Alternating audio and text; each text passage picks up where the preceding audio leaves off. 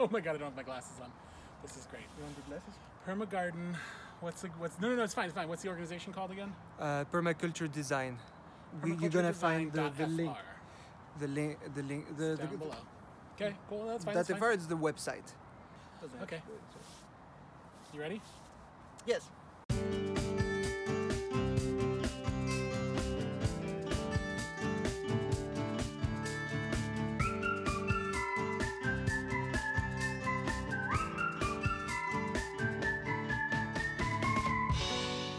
Hi, everybody.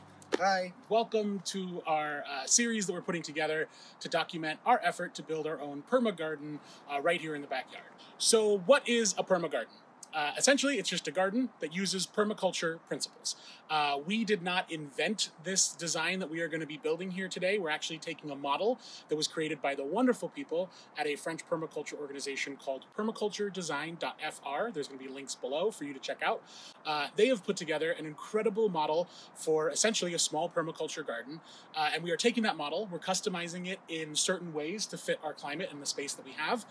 We're doing this all right here in the backyard, which, in case you haven't noticed, is mostly grass. This grass has been here for about the last 30 years, which is actually pretty good for fertility, but very bad in terms of how compact the soil is. So that's one of the things we're going to have to work with, is kind of decompacting the soil.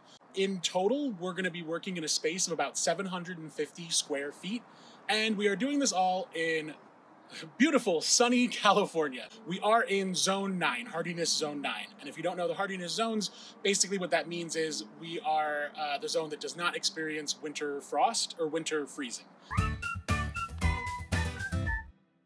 Why are we doing this project? Why are we choosing permaculture?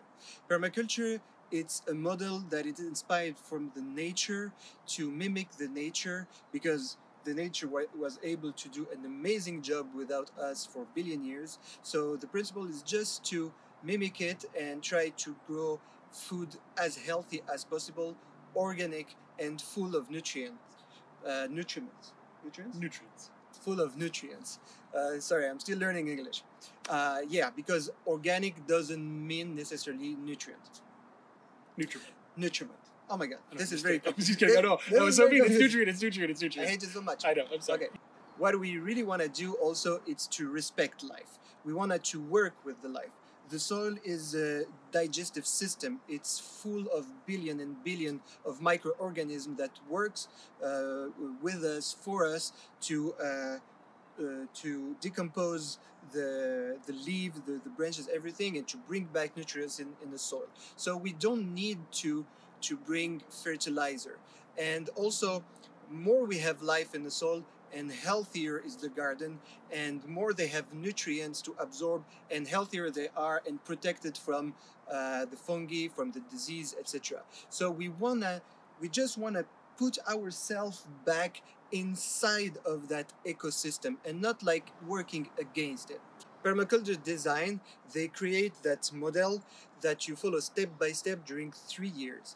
Through that step by step, we're gonna learn a lot about many things. We're gonna learn a lot about how the soil works, how the interaction with the life work, how the plants work, how the seed work, how the mulch work, etc., etc. And that's one of the things that I find interesting about permaculture, is that it is such a learning-based system. You're constantly observing and seeing how systems work, and then making adjustments, and then seeing how that works, and then making more. It's a very scientific process. You're essentially observing, modifying, observing, modifying. Exactly.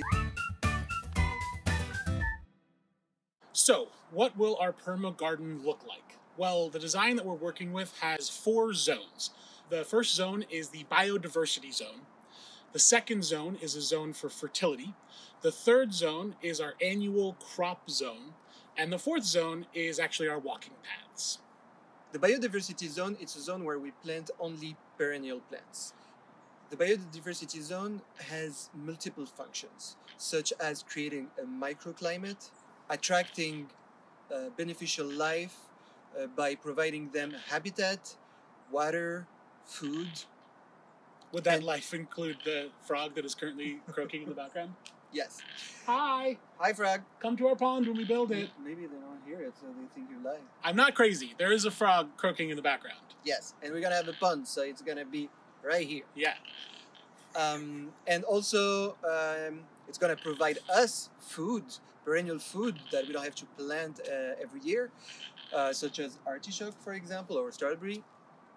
And it has multiple other functions to give us material, dye, medicinal plant, etc.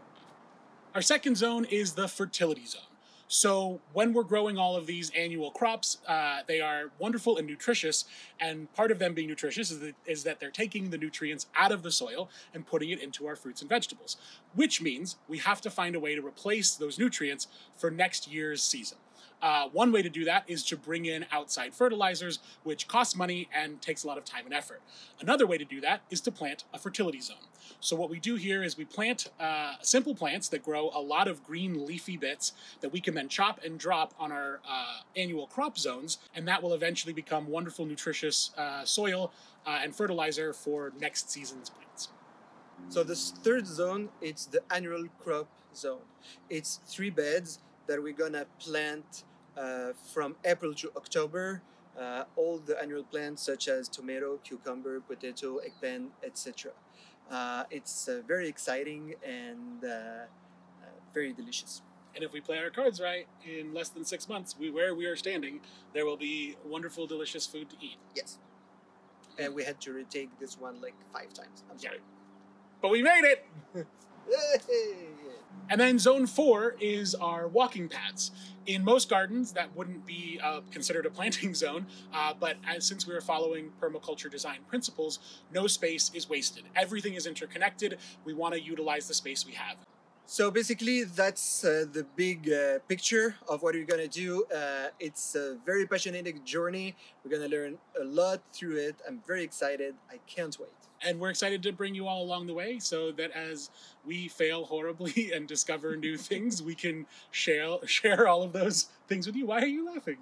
Because we're gonna fail. Yeah. But we're going to fail, and then we're going to learn, and then we're We're human. and then we're going to try to do better. Okay. And then the next time we fail, we have no one to blame but ourselves. And now I'm gonna blame you. Oh, that's fair.